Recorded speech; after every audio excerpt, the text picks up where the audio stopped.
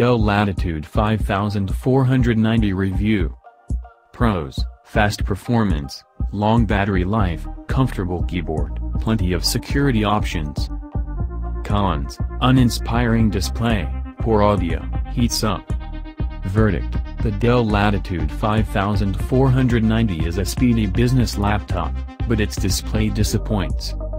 The 14-inch Dell Latitude 5490 is built for work, with plenty of speed, durability and comfort. With an 8th Gen Core i7 processor, the Latitude 5490, tested at $1,509, starting at $799, enables you to blaze through your to-do list, multitasking away with a keyboard that feels great to type on and a battery that will make it through the day. But if you're hoping for your work to look great on your screen or use your laptop to listen to any audio, the Latitude falls flat. Even with those caveats, though, this machine is a productivity powerhouse. Specs: CPU Intel Core i7-8650U. Operating System Windows 10 Pro. RAM 8GB. Hard drive size 256GB. Design: the matte black Latitude 5490, with a carbon fiber lid and underside, and a plastic keyboard deck, feels quite sturdy. Ever the minimalist, its silver Dell logo sits square in the middle of the lid, the keyboard is slightly recessed into the deck and a small sliver of its power button glows white when it's powered on.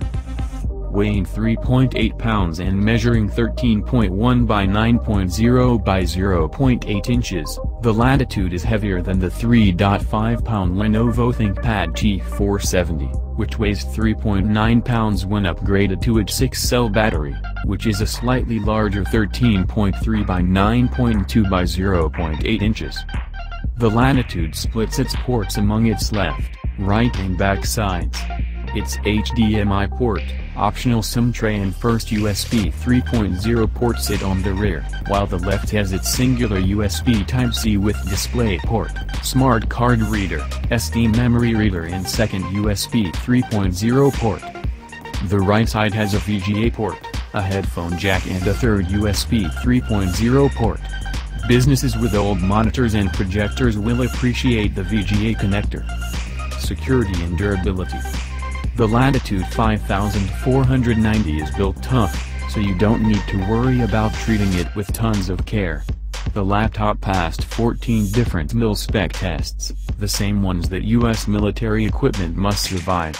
That means the laptop has endured vibrations and drops onto the floor, withstood getting sand and dust blown at it and survived climates as cold as -20.2 degrees Fahrenheit and as hot as 140 degrees.